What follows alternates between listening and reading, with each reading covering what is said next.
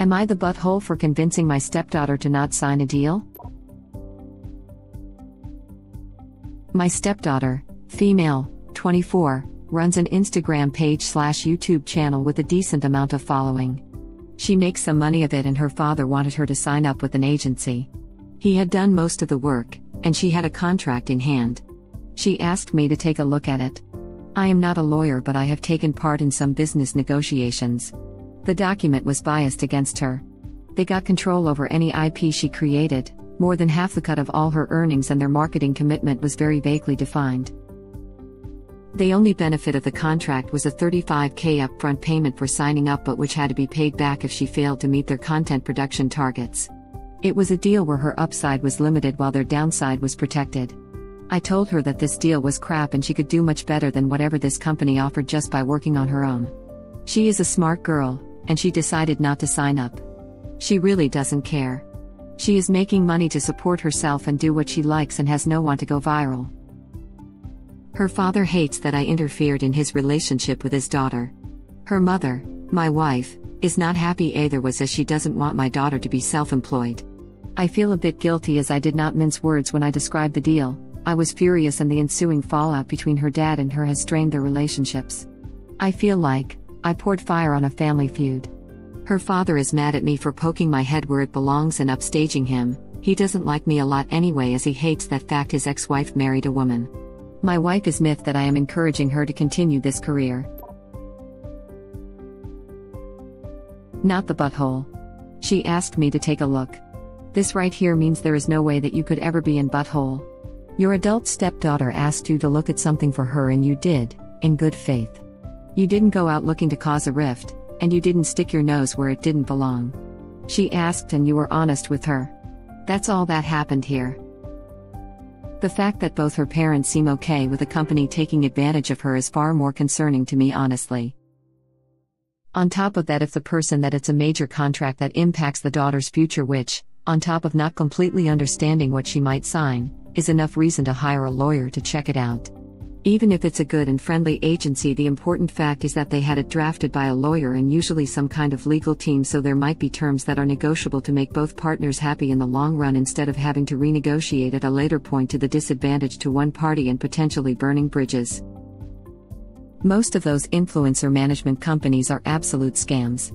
I've seen a few videos relatively popular people posted about how they're essentially trapped in those contracts without a real way to get out. The vague things promised are vague for a reason. The company ends up not actually doing anything while happily collecting half their income. The contracts usually last years as well. How do these companies do it? They rope in people looking to expand their careers who have heard that a manager can do great things for you. Long-term contracts means if they sign enough up-and-comers, one will be a hit, which then is advertising for the company of "we represent famous person." Then it turns into one of those crafty rom-coms that's packed with A-lister who only joined because of the one original star before seeing the script. Every up-and-comer wants to sign, and now they're all trapped. Yep.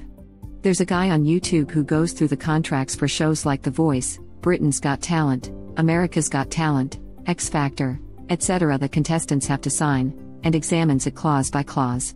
There's so much BS in those contracts about how the company now owns your social media output, can control your social media output, even if it's something like a photo of you at grandma's birthday, and the stuff you produced even before entering if you used it in your audition, like a song you wrote yourself. Edit. The channel is Mess Music TV on YouTube. A British guy who usually has dyed hair, like pink or blue. Edit 2. Here are the videos. Here's the one for Britain's Got Talent. The Voice UK, The Voice USA. I can't find the X Factor one. I thought he did one for that. Web link. Yeah, I was happy Adam Lambert came in second. I was not happy he lost, especially to someone whose name I keep forgetting. No offense, Alan Jones?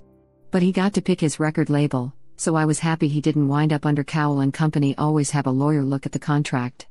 A lawyer solely working for you. I learned as much from The Social Network. I remember Chris Daughtry's debut album broke a ton of records when it was released. He came in 4th place. Not coming in first doesn't always save you. One Direction came in 3rd, which, I think the top spot was stolen from them, to make them more open to manipulation. Simon absolutely has run the boys ragged and controlled every part of their lives and will continue to control a large part of their images, throughout the universe, until the heat death of the universe, even when they aren't under Psycho any longer. Participants of the show grant to producer the unconditional right throughout the universe in perpetuity to use, simulate or portray, and authorize others, or to refrain using, simulating or portraying, the act, name, likeness, voice, singing voice, personality, personal identification or personal experiences, life story, basically anything about you in connection with the program and the advertising or in any manner whatsoever. There's also been some big animal YouTubers who signed up with agencies who had their channels and branding taken away from them because of some minor clause in their contracts, such as Cole and Marmalade and Cream Heroes. The agencies just wanted the brand after it was built up and kicked the owner out of the process entirely.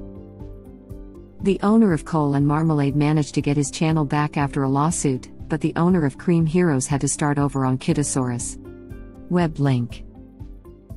Check out what JLM Bridal did to Haley Page Gutman, a former designer of theirs.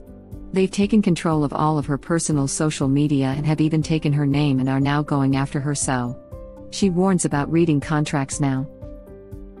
She got effed over, signed some bad contracts, and when she tried to leave, JLM went after her and now owns half her life, profitable personal social media pages, and she lost her effing name. They legally control it now and she can't use it. She's having to legally get a new name. Insanity that a judge agreed to that. She made a new Instagram called @Althagglittersonogram where she posts updates. It's insanely effed up. Original poster definitely saved her stepdaughter from a lot of bullcrap. Haley Page was exactly where my mind went. It's her actual name. I can understand not using her name as a brand, but it's still her name. People around her should still be able to call her Haley Page. It's so crazy to me that they can legally do that, but they can and did. Your stepdaughter asked your opinion, and signing a bad contract could be a years-long disaster. You did the right thing. Not the butthole. Wow, flushed face. Not the butthole, she asked me to look, that's it. That's the whole thing right there.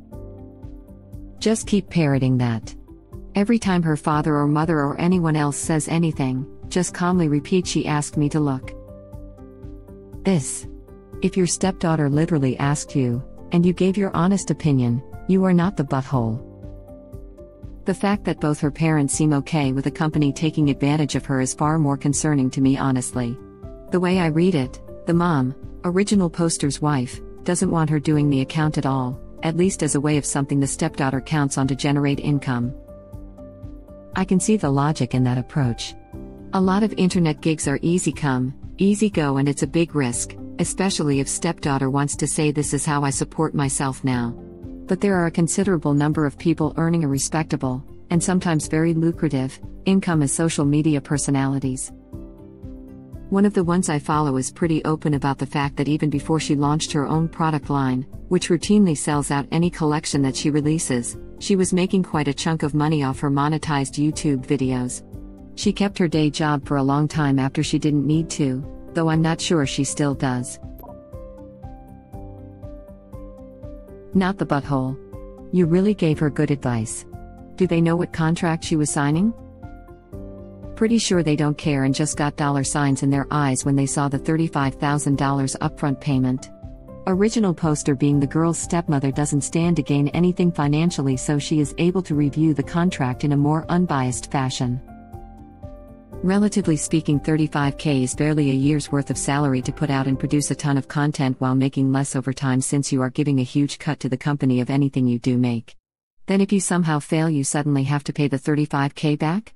Which is the only honestly relatively small perk from this back? Nope, not the butthole. Great job saving your daughter from this terrible deal. Right, it sounds more like they give her a loan than anything. Yup. A loan to do what she was already doing in the first place. So, working harder just to break even. Not the butthole by a mile. I think the father did not care about the interests of the daughter, just the upfront payment. He is either an idiot or a scammer, I cannot decide. The mother is focused on making the daughter fail. It sounds as though the mother sees it as job security to work for someone else. It can be low risk, but in this case it sounds like a scam. Not the butthole. She asked you to take a look, you did, gave your opinion, and she decided to not to sign. Personally, given the dad's reaction, I'm wondering how much he actually stood to gain from her signing. He probably already had planned what to do with the $35K. That she would have to pay back if she didn't meet their production targets, that in and of itself is fishy language to me. That in and of itself is fishy language to me. YouTube multi-channel networks, McKenns, are pretty scummy and parasites. Pretty much any major YouTuber has had horror stories about breaking free of them. It takes years and tons of money to get rid of them. The best thing to do is not get involved in them in the first place. They make all these promises about what they will do for you, and none of them are meaningful compared to the cut you take.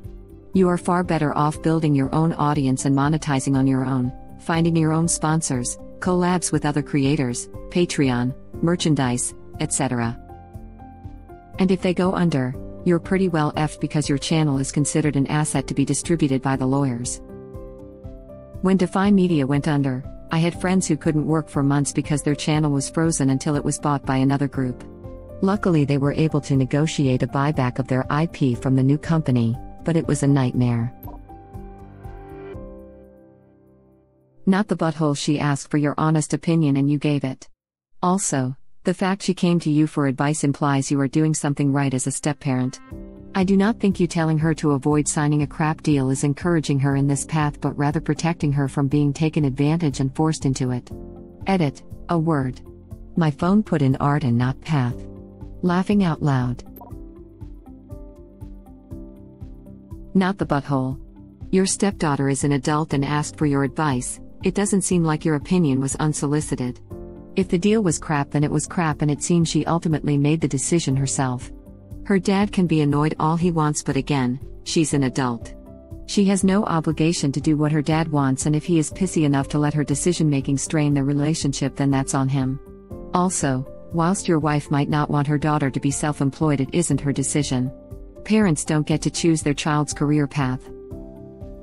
Edit, I am curious about this deal that her dad made. Would it have benefited him in some way? Yes, this. I am curious about why her father wanted her to sign the contract. Also, why does her mother not want her daughter to be self-employed? I wonder why her mother doesn't understand that she would still be self-employed. She would just be contractually obligated to someone else. Not the butthole. I used to work with an agency that managed influencers, and that was a predatory contract she was about to sign. 10 to 20% of income is standard for management, and she is the only one who should own her content and IP, except in the case of a brand partnerships, where the brand may want to share ownership or usage rights on the content created for them, so they can reuse it on their native channels. And they should pay extra for that privilege. No reputable agency would ask for a contract like that.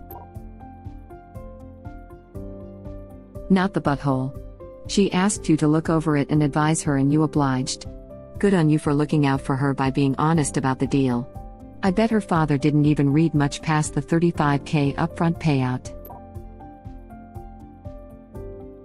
Not the butthole. You are the only adult in this family actually looking out for her best interests instead of worrying about your bruised ego or what you want her to do with her life. It's not about you guys, it's about her, as you well know. Screw both of them. Keep looking out for her, someone clearly needs to. From this description it sounds like you did not interfere, but that stepdaughter had her doubts and asked for a second opinion. It's odd that her own father apparently wants to screw over, financially, his child. And the anger he has is not so much about the alleged intrusion, but rather for missing out on a financial bonus? Guessing here, now, as to the wife, that's different, but you could, when both are calm, present the case that it's better to be self-employed than bound by a contract with several very negative options for her daughter. I see this not so much as encouraging her career, but rather help her realize her gut feeling was right, and pointing out why it was right. So, the only issue you have is make peace with your wife, and keep supporting the stepdaughter here, as it seems her father does not have her best interests at heart. Not the butthole. Thank you for watching. Please subscribe to be the first to know about Red Rabbit Reader's new videos. If you like our videos, please like them on YouTube and share them with your friends. We welcome your comments below. Press to start another of our videos.